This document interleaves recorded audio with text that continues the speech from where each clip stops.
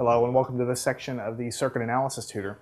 Here in this section we're going to continue talking about voltage dividers, and we're going to talk about this circuit here, which I think is an interesting circuit. The first time I saw a circuit similar to this, it kind of took me back for a second. What you have is a voltage source. You have resistors that are known everywhere. This is 2 kilo ohms, 6 kilo ohms, 9 kilo ohms, 3 kilo ohms, right? And what you're asked to find is the voltage across this empty air here, basically, from this terminal between these two resistors to this terminal between these two resistors. And that knocked my socks off the first time I saw it, because up until now, you've always been asked to calculate what's the voltage across this resistor, what's the voltage across that resistor, what's the voltage across this current source, and so on and so on.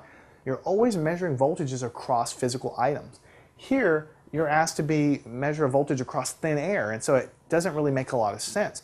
But you have to realize that it's perfectly legal to find a voltage drop between any 2 points in space at all. I mean, even if there's no circuit there at all, if you go back to physics and you go in deep space near a star or something, there's a potential here and there's a potential here, and you subtract the value. What's the potential here? What's the potential here? Subtract them, you get the potential difference between 2 points.